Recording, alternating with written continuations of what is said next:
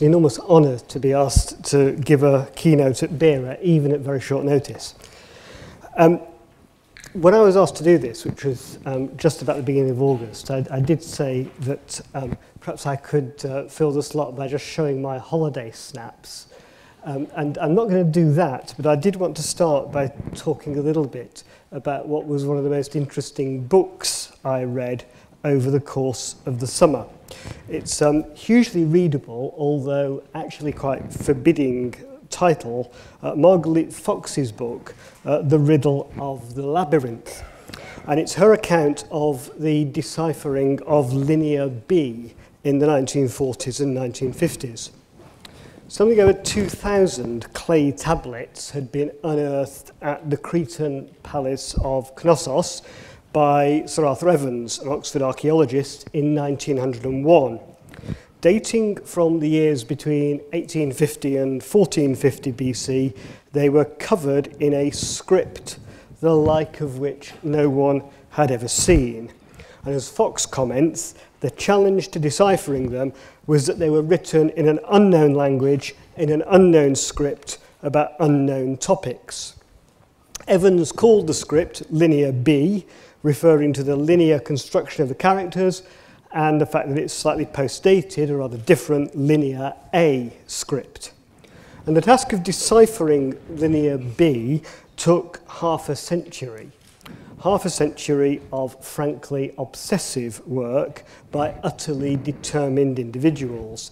And Fox's account reads like a detective story. Ultimately, it's a triumph of research. It's a combination of mind-numbingly patient transcription, comparison and analysis, hunting out patterns in the script with flashes of interpretive genius. Before in 1953, Michael Ventris is an amateur scholar. By day, he was an architect designing schools for the then Ministry of Education, cracked the code and deciphered the tablets. It's a great story, but the real fascination of Fox's book isn't in the outcome, but in her account of the research process. And the real hero of the book isn't Arthur Evans, nor Michael Ventris, but Alice Kober, a now almost forgotten classicist in New York who, in a series of technical papers in the 1940s, made huge progress, identifying the nature of the script, unlocking syllabic patterns, and pointing the way to a solution that was frustratingly just out of reach when she died, almost certainly of cancer, at the age of 43 in 1950. Kober's work was done around a punishingly heavy teaching schedule at Brooklyn College. Her research was done late at night. And the 1940s were tough times for research. Kober's communication with other scholars depended on a slow transatlantic postal service. Paper was rationed in the UK, and it was scarce everywhere. When Kober couldn't get notebooks, she began hand-cutting 2-by-3-inch cards from any spare paper she could find. Backs of greeting cards, exam book covers, checkout slips from the college library. By the time of her death, she'd cut and completed 180,000 of those slips. And there are some of them, and the connection to what she probably died of is pretty clear from the front of 2 of the boxes. The availability of academic journals was limited by the availability of paper. Travel was expensive and difficult, a rare luxury.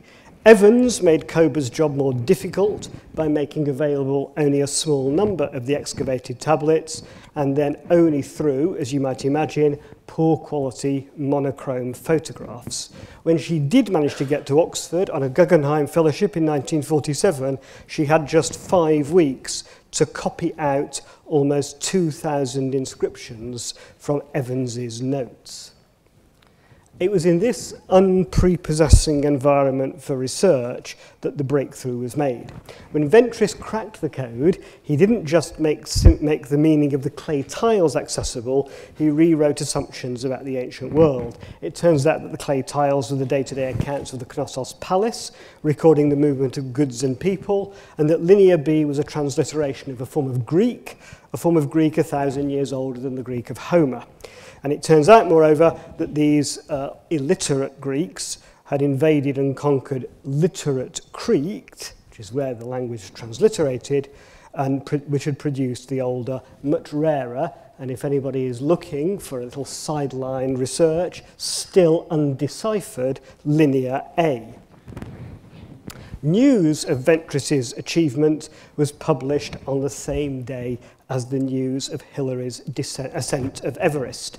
And Fox quotes a verdict that people in other societies have climbed mountains, but the recovery of the key to an extinct writing system is a thing which has never been attempted, let alone accomplished.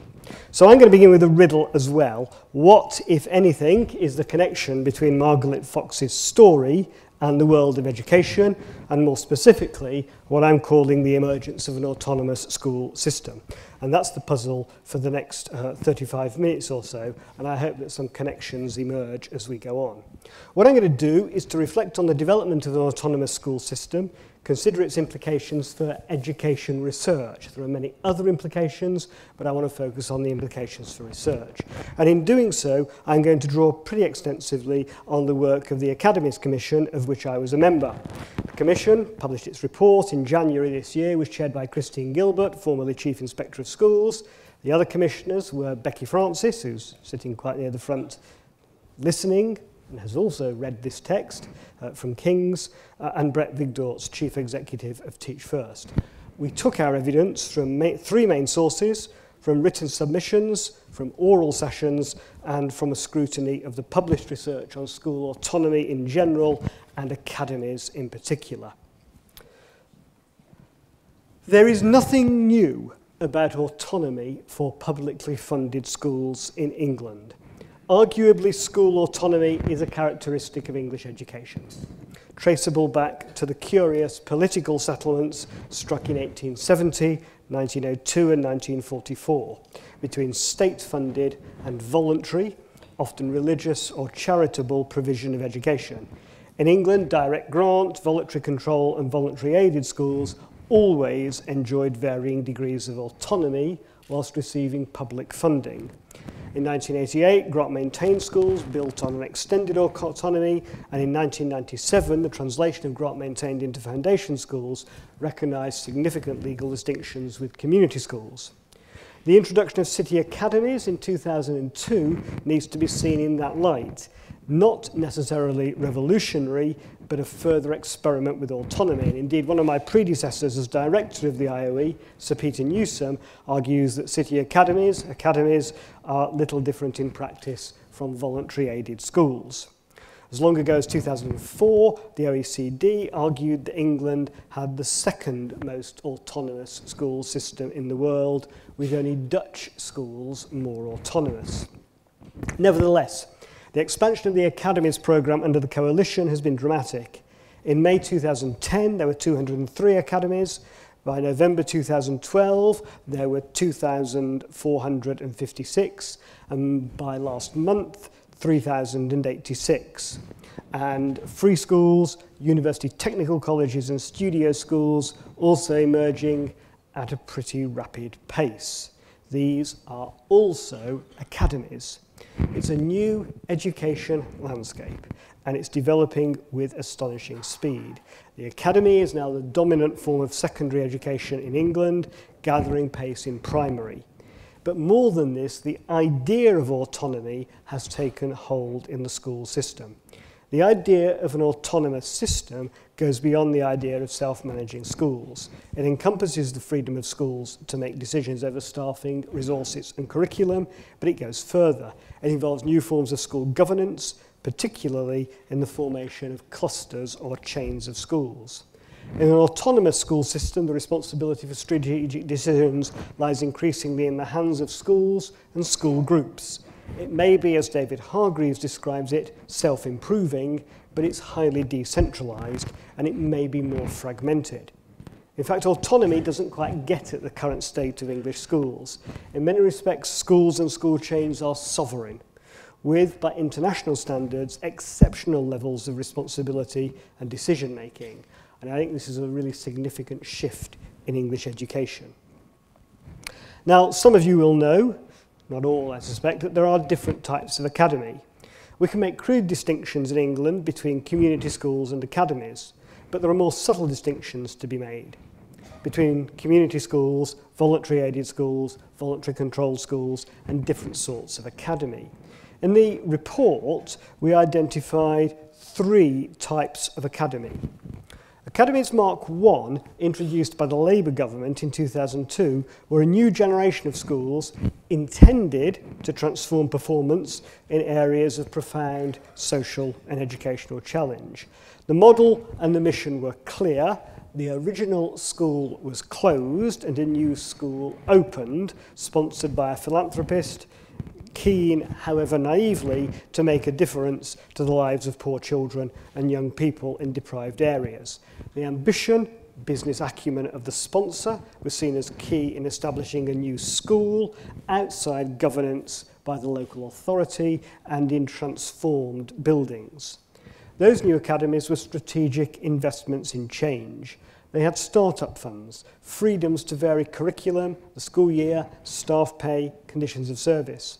Over the next 8 years, the Labour government rolled out academies seeking to transform educational outcomes in weak schools. And when the supply of appropriately minded sponsors began to run out, the original model shifted to Academies Mark II, which allowed organisations, including universities, charities, and even local authorities themselves to act as sponsors. Start-up funding was abolished, more conditions were specified in academy funding agreements, and few academies had as much investment in their buildings as original ones. By May 2010, there were 203 of those Mark I and Mark II academies, with 60 more planned. The overall performance of those academies has been the subject of extensive debate, often between people in this room. Some, including Mossbourne in Hackney, frequently quoted, appear to have demonstrated stunning success, but the Commission found that that success was far from universal. And indeed, it's been suggested that many previously poorly performing schools in disadvantaged areas have done just as well as academies. The 2010 Academies Act transformed the Academies programme and introduced Mark III academies. At this point, academy status was open to all schools judged by Ofsted to be outstanding and to some judged to be performing well, the decision to become an academy on a single vote of the governing body. And developments since the publication of our report have also now moved us on to Academies Mark IV, schools which are performing below government floor targets and which have been brokered into forced academy conversion with a successful school as sponsor. Many of these conversions have been extremely controversial locally and nationally. And moreover, the largely permissive nature of the 2010 Academies Act meant that, just to go back to it, Mark III academies in practice comprise a variety of forms, and finally, as I've said, free schools, university technical colleges and studio schools are all technically academies. But even this understates the complexity of an autonomous school system. For all the focus on academies, the idea of independence extends considerably further than the 3,000 academies. And some commentators have argued that there are few freedoms that academies exercise that are not actually available anyway to local authority maintained or voluntary aided schools. One example to make the point: academies are no longer required to teach the national curriculum. But given the persistence of accountability measures and the range of what Tim Oates calls control factors at work in the curriculum, the formal regulatory freedom to vary the curriculum in practice makes little difference. numerous local authority maintained schools have established federation arrangements, some with academies and some with other local authority schools. Ultimately, of course, the real limitation on autonomy in the school system is the overall accountability framework. We have an autonomous school system that remains tightly performance managed around a number of highly specified short-term attainment outcomes. Nonetheless, what I think academization, which is an extremely ugly word, has done is to embed a concept of autonomy for all schools in pursuing improved performance through a variety of means against those measures. Now, a key feature of the autonomous school system that has emerged is the school group or chain. And it's extremely difficult to establish up-to-date figures on chains, so here are some out-of-date figures. There are probably something like 500 school groups now operating in England, from single pairing arrangements, which are often a means to secure financial and educational viability to small rural schools, to large school operator groups. United Learning now comprises about 30 schools, ARC about 20, Harris moving this autumn beyond 30, and the Kemnal Academies Trust comprising something over 50 schools. I think the school group is a genuinely new feature of English publicly funded schooling. It's a normally non-geographic cluster of schools with integrated management, procurement, financial and administrative systems, and in some cases, very strongly corporate approaches to school leadership practices and teaching. This is what an autonomous school system looks like. Highly complex, with multiple layers of independence and interdependence, and the sharp-eared amongst you may have detected a first parallel with Margaret Fox's story. As the experiences of Alice Kober and Michael Ventris demonstrate, complexity is good for research. It's a fecund ground for the imaginative development of practice. In complexity, there's a great deal to be explained and a great deal to be studied. Autonomy brings opportunities for research. Autonomy creates spaces in which differences can be explored and evaluated. I think the Academy's Commission report offers a fruitful agenda for further research. The dynamics of admissions in a more loosely regulated admissions code, the nature, organisation, motivation and outcomes of school-to-school support for improvement, the changing roles of governors who are company directors in academies, governance in federations and chains, the impacts of an autonomous school system on provision for special needs, implications for the provision of low incidence but high intensity additional needs. The different practices and performances of autonomous schools and school groups, the interactions between these practices and classroom and institutional processes should be fertile ground for research, just as they have been in the increasingly complex governance structures of public and charter schools in the United States. At the IOE, my colleague Rob Hyam has begun to explore the commissioning and provision of free schools, unlocking challenging issues about governance, control, and their relationship disadvantage. Colleagues at AQA have explored student perceptions of UTCs. My IOE colleagues Carol Taylor and Karen Spence-Thomas lead work on the ways in which teaching school alliances develop their research remit in support of pedagogy and professional development. So one headline is, as I say, autonomy should be good news for research. But if autonomy and diversification and the complexity that follows should prove fertile ground for an education research agenda, there's another side to the story.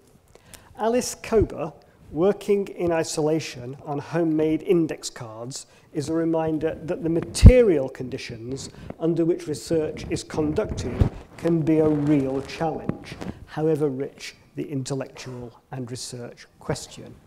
The dynamics of an autonomous school system and especially one operating under conditions of tight financial constraint, pose particular challenges to research.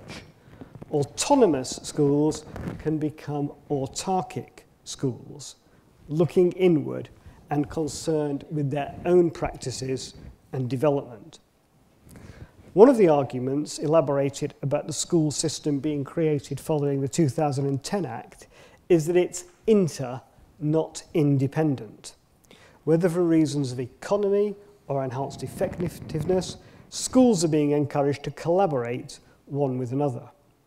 Whereas it's argued school autonomy in the 1990s involved individual schools working alone, it's argued that now autonomy involves schools choosing partners and working collaboratively. And as I've noted, federations, clusters, collaboratives and chains are growing rapidly.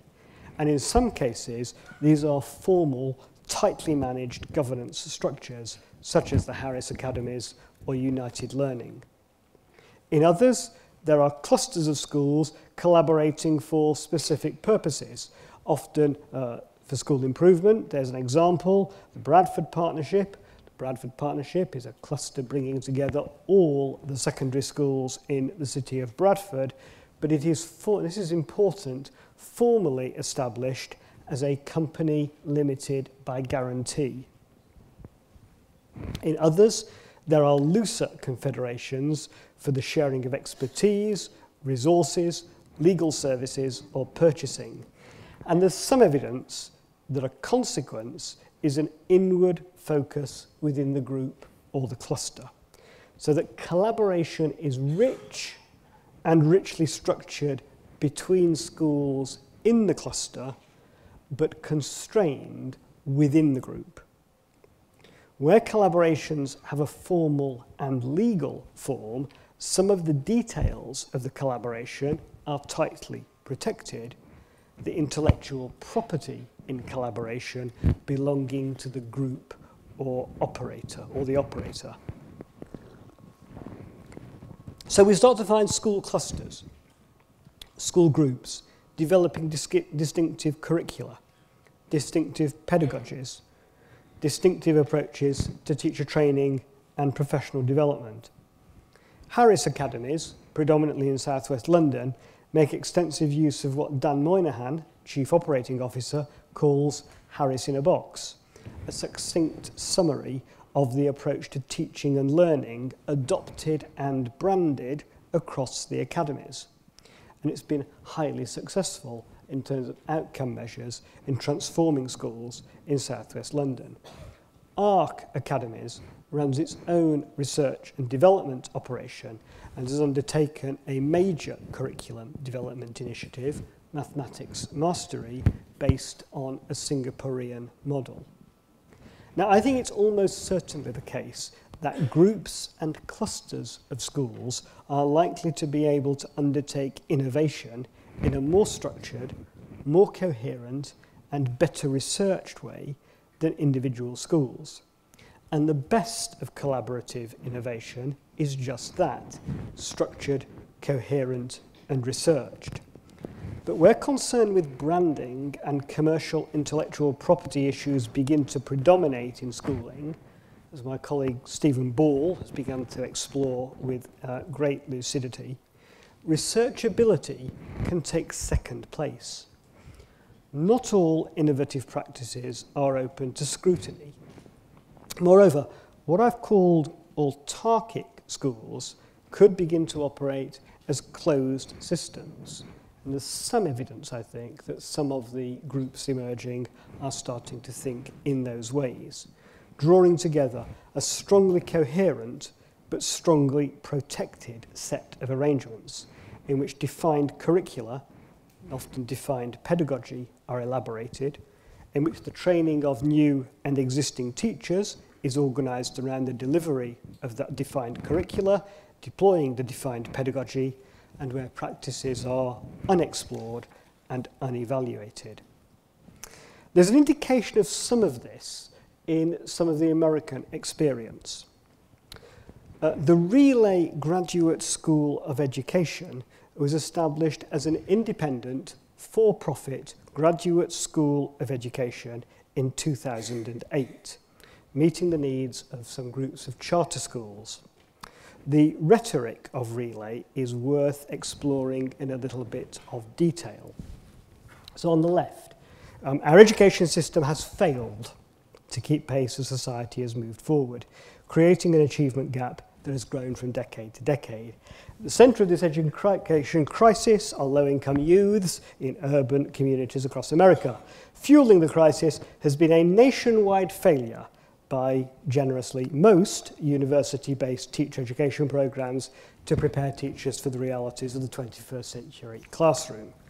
As leaders of educational reform, the founders of Relay Graduate School of Education recognise the need for teachers who can close the achievement gap and give our youth a promising future. I don't think we'd disagree with that. So they were inspired to create a new graduate school that immediately and effectively addresses the demand for new teachers.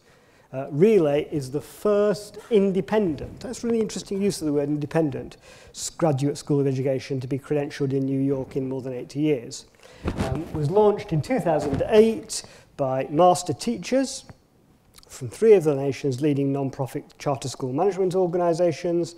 It provides an urban teacher training programme incorporating the best teaching practices in high-performing charter schools. Now, I thought that by this stage, you might like to sample the work of the Relay Graduate School of Education.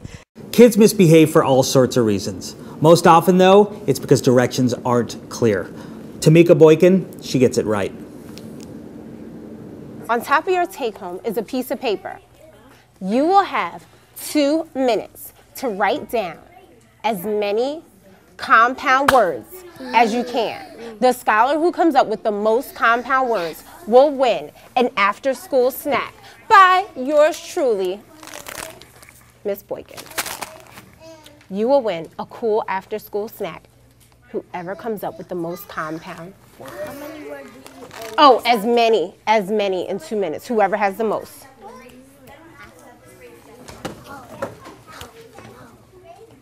Let's go. As soon as you get to your seat, you can begin because I'm bringing my timer right away.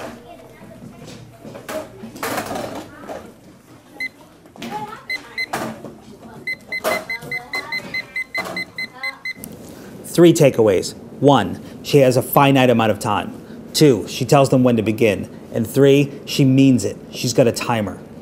I'm Rob Lopiccolo, Senior Designer at Relay Graduate School of Education, and that is great teaching. Now, my point isn't, I don't think I can get the next sentence. When you've watched several of those, you end up wanting to thump people, I have to tell you. But I've done that, so you don't need to. I don't want to engage with the training model or the assumptions that are being made by Relay. What I want to stress, and I think there's an implication of strongly autonomous schooling systems, is to reject traditional assumptions about the development of practice and traditional vehicles, in that case, conventional university schools of education, for developing and disseminating practice and knowledge. And I think this is especially the case where, as is the case in education, professional practice is institutionally weak, with few structures that are in place to mediate between the frenetic pace of policy change and practical implementation. In an autonomous system, without strong mediating institutions, schools and teachers will react, sometimes overreact, to perceived policy change, or will become inward-looking and defensive. And when I was preparing this, I did look at the lecture, a very interesting lecture that John Coles, Chief Exec at United Learning, formerly a senior civil servant in the DFE, gave, and I think he says more or less what I've just said, or exemplifies more or less what I've just said. Now, there are disciplines in which strong university research and teaching go alongside strongly autonomous professional practice. One of those is architecture. Back to Margaret Fox, it turns out that one of Michael Ventris's professional preoccupations was with the generation and dissemination of knowledge in distributed architectural practices.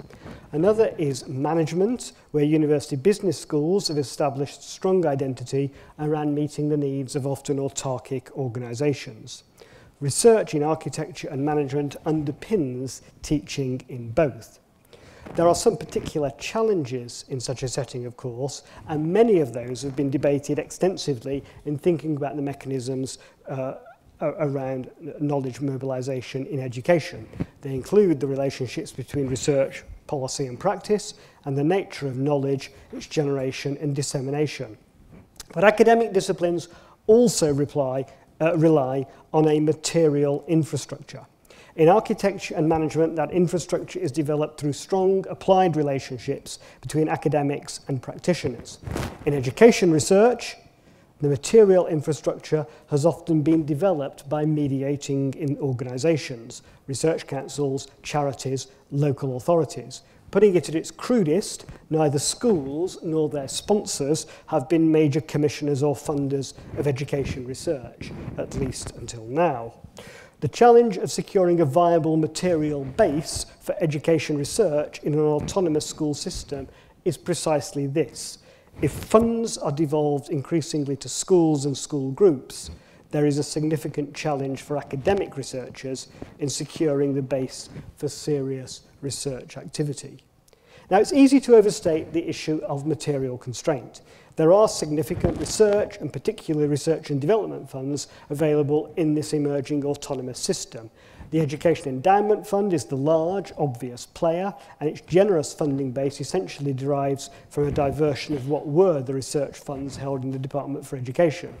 EEF has a strong research mission, and a strong mission to improve practice through research. It's undertaking large-scale trials work in schools for perhaps the first time at scale in education. Its critics argue that its mission is to secure particular types of research knowledge and particular forms of inquiry to the exclusion of others. Its establishment, I think, is a major shift in the terms of trade for education research. Now, my argument this afternoon is reasonably simple. That the school system is changing very quickly. Academicisation, and I don't mean by that the establishment of new school types, but the development of an autonomous school system is well advanced.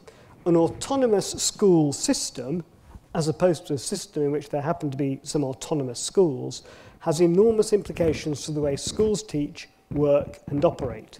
The development of a more complex, more finely nuanced, less integrated school system will have impacts, some predictable, some less so, for pupils. Understanding and explaining them is a major priority for research. There is a powerful and pressing research agenda. Complexity and innovation are the midwives of new knowledge, particularly for applied research. At the same time, there are features of the school system which is emerging which provide serious challenges to academic research. The tendency for school groups and individual schools to look inwards, certainly beyond university departments of education, to source their knowledge, expertise and knowledge creation practices. The tendency for funding in an autonomous system to flow to the point of practice demand thoughtful and imaginative responses from academics.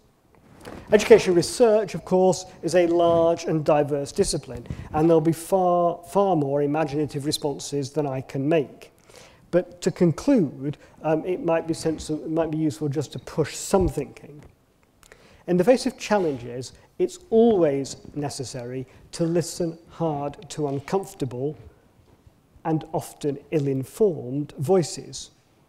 Critics, I include in this Ben Goldacre's review for the DFE, have suggested that too little educational research has succeeded in adding direct value to practice, and that we lack a research and knowledge management infrastructure to move forwards.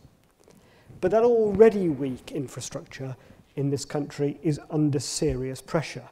Changes to both initial teacher education and post-experience professional development have shifted resource and initiative to schools. BERA has acknowledged that university researchers do not have a monopoly on research. Knowledge creation in and by a diverse school system is likely to play an increasingly important role as resource, innovation and development moves to schools and school groups. But there are perhaps two implications for researchers. The first is that I think an increasingly distributed and dispersed school system will need more integrative research approaches. As school practices diversify, we'll need research ideas and frames that set individual schools and school groups into wider contexts. Some of that thinking, but not, I think, yet sufficiently, underpins the approach of the Education Endowment Fund. It does follow that there will be an increasing premium on quantitative research methodologies or on mixed methodologies that are able to locate individual practices in a strongly understood context. We've learned to count better in education. I suspect we'll need to learn to count better still and to use counting as a frame in which to set diversity and distinctiveness. And my second proposition is that if we need strongly integrative research that enables us to capture system-wide experiences, we'll also need more rigorous, practice-focused local research that elucidates, explains and understands what's happening in classrooms, in schools and school groups, and can help us to engage with questions about what outcomes and processes are considered worthwhile. Education, of course, is especially characterised by moral purpose, and research activity and the wider structures will need to continue to engage with questions about what outcomes and processes are worthwhile. But the tendency for autonomous institutions to face inwards, to be concerned with developing distinctiveness, and in some cases to protecting that distinctiveness, may make that more difficult than it has been. We will need new and distinctive relationships between academic research and practice, structured and configured differently in order to enhance information flow and knowledge mobilization. We need to address the shifts by simultaneously doing more work to develop clinical practitioner researchers who can work in schools to diagnose issues and draw in evidence to support teacher education and school improvement, linked to increasingly quantitative researchers who can stand back and make sense of the bigger picture. Individual universities can do some of this, and there are interesting developments happening in almost every institution from which people are drawn in this room. But I think we also need more thinking on what the education, research and development infrastructure needs to look like. There may be merit in thinking about what the equivalent of a National Institute for Clinical Excellence might look like for education. I've been, amongst others, involved in thinking about how a member-led Royal College of Teaching could operate. I began this lecture with Margaret Fox's account of how disparate researchers solved the riddle of the labyrinth. It turns out that isolated, separated researchers did solve the riddle, but it took them a long time, 50 years from the excavation of the tiles to a solution. That's much too slow. Education researchers, universities who employ them, have often been inventive in finding ways to get close to schools. In an autonomous school system, I suspect that will be a highly prized skill, and a huge amount may depend on us getting it right rather more quickly than 50 years. Thank you very much.